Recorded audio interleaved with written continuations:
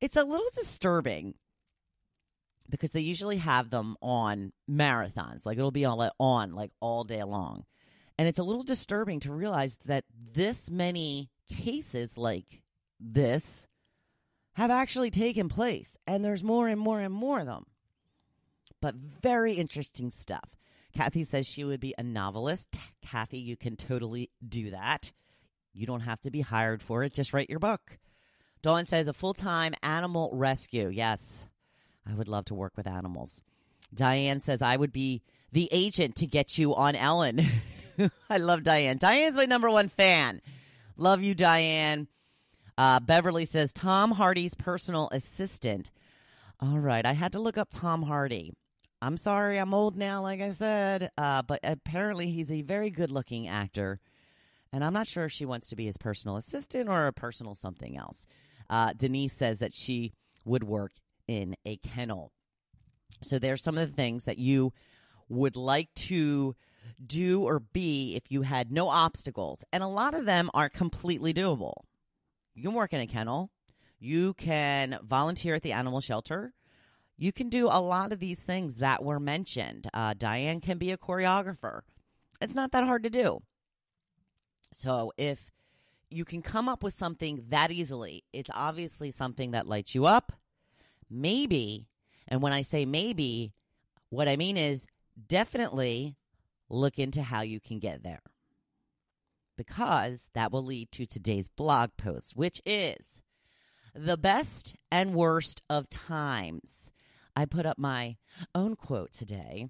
It's the best of times with some of the worst moments. Which part will you focus on? So this has been a pretty tough year for me. I've probably had some of the worst situations of my life happen this year. Truly awful, totally unfair events that have rocked me to my core and made me question the kind of person I am. Did I deserve what happened to me?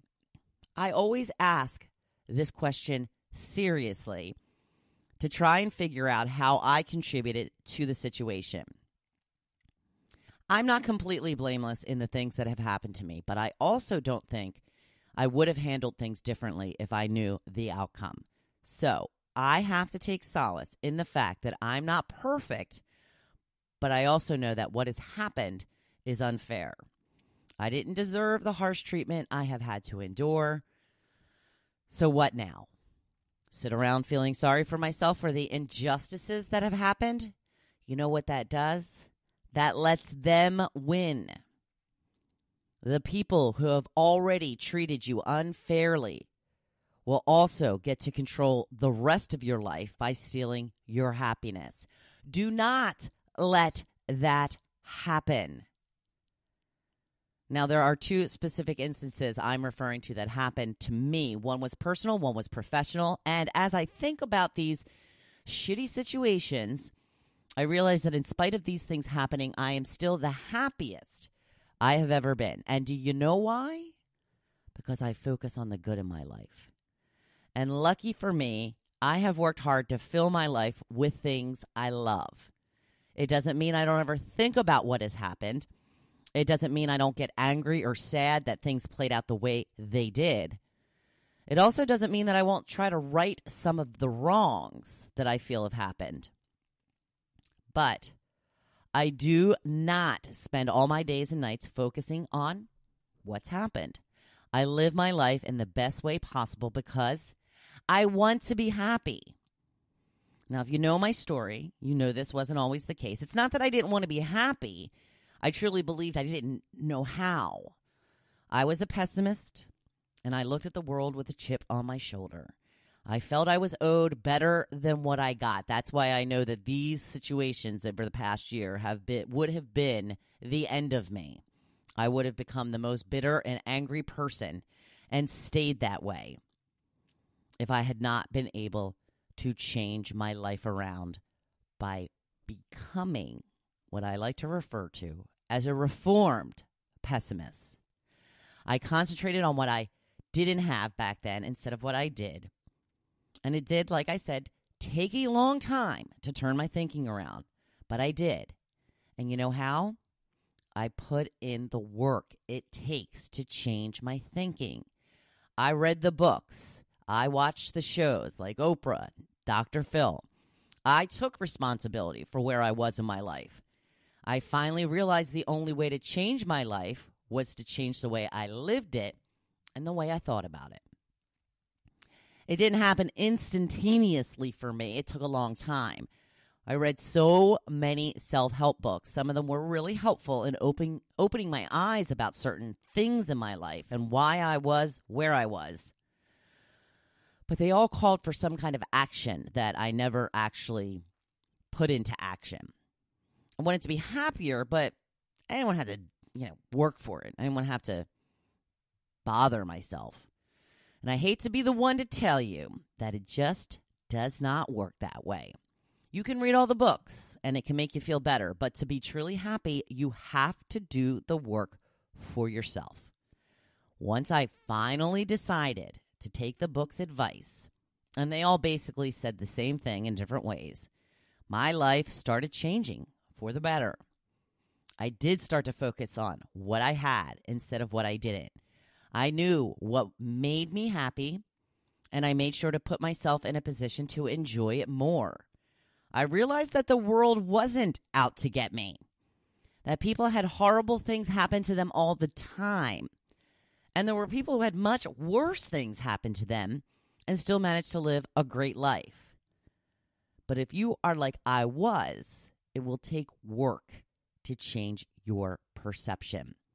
And it will feel like work at first, but you have to commit to it. And soon it won't feel like work as much as something you must do in order to be your happiness.